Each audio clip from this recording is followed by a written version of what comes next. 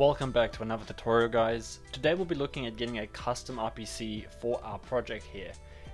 In the previous video that I specified with the project registration, I mentioned that RPCs are optional. Within the new Web3Unity SDK release 2.0 and upwards, it will become mandatory to have an RPC. Now, an RPC is just used to receive and send data to the blockchain and from the blockchain.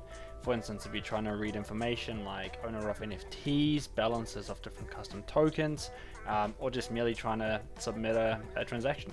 And that's what an RPC is for. Now, let's say we're on the Binance Smart Chain.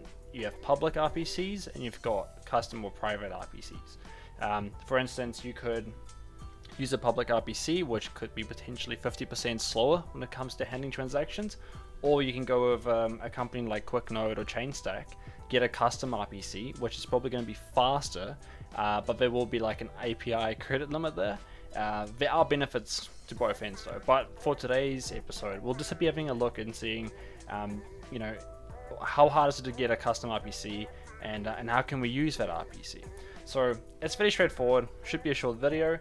Very first thing that we can do here is we can make our way to QuickNode as an example. I'll leave the links in the comments if you guys have a few options. I've used ChainStack and I've used QuickNode, and they're both kind of good. They both do the same thing essentially. ChainStack offers a lot more I guess credits when it comes to API calls, but they do require upfront card details, which I know not a lot of people might be comfortable with. Whereas QuickNode is completely free. You can just sign up, create an account, and immediately create an endpoint. So I guess depending on what chain and network you want to go for, we could use Binance Smart Chain as an example, and we can then actually, even though apologies, we'll use Binance Smart Chain in this case. We can say we want to use the testnet because we will be doing testing. We don't want to spend real money. We can click on continue. There'll be a few options. They'll try to kind of sell and add on a few options, but you don't have to go for it. You can just click on create endpoint. And after we've clicked on create endpoint, wow, it's taking a while. There we go, it's done. Now, obviously I won't keep this one alive because my provider's been exposed, which means anyone can use it.